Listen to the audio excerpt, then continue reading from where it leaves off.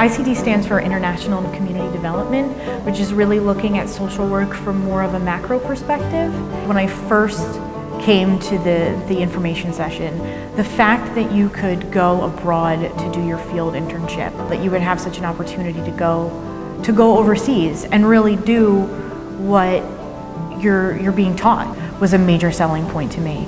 And I loved that it was built right into the program. Maybe really the biggest draw for me was how passionate the faculty were about social work, about making change in the world.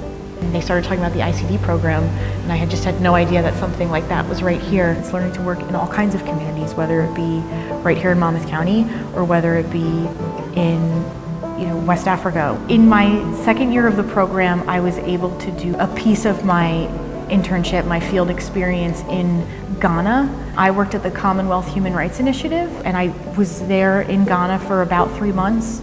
And there were some other students with me from the program, so we did live together while we were there. What was so great was that the people that we were staying with in Ghana had relationships with people back at Monmouth. In a weird way, it felt like you were still part at Monmouth, yet on the other side of the world.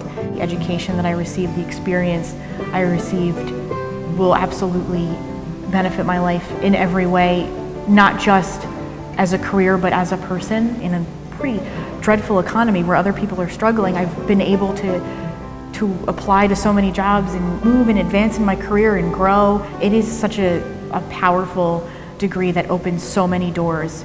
And if you have the ICD track, you can literally go anywhere in the world with it.